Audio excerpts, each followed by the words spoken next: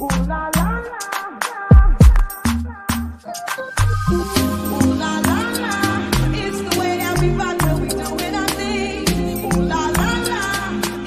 morning, Insta family. I am here in Washington, D.C., finishing up my morning walk. I don't typically take a morning walk, but I am here. Hi, good morning. What do you have going on today? What are you guys up to today? Anyone else out of town visiting family? Doing anything fun? Hey, Miss Wilson. I am here in Washington at a conference, meeting with CROs, Pharma. I'm at the World Vaccine Congress event in DC. So I felt obligated to go see the White House this morning. I don't know why. I've seen it 500 million times. Living in Dubai. Wow, I am so jealous. I want to come to Dubai and take one of those really cool desert photos in a really long, flowy dress. Good morning. Well, I just wanted to hop on here, say good morning.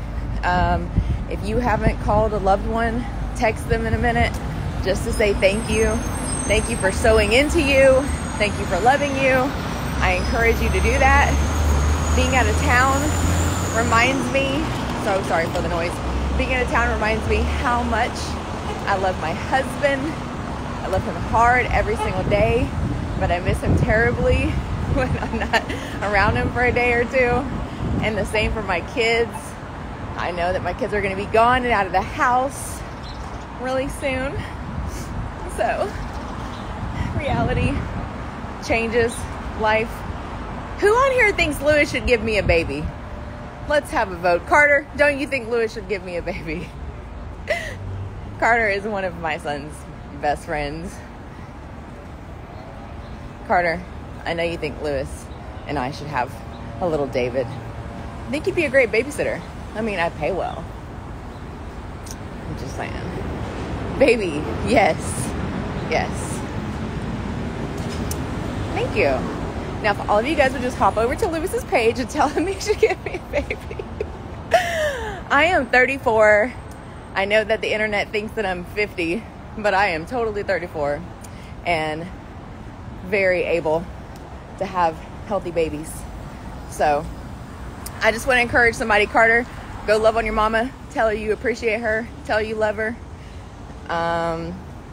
I woke up this morning and sent my mom a long message, and I encourage my kids to literally just be good, decent humans.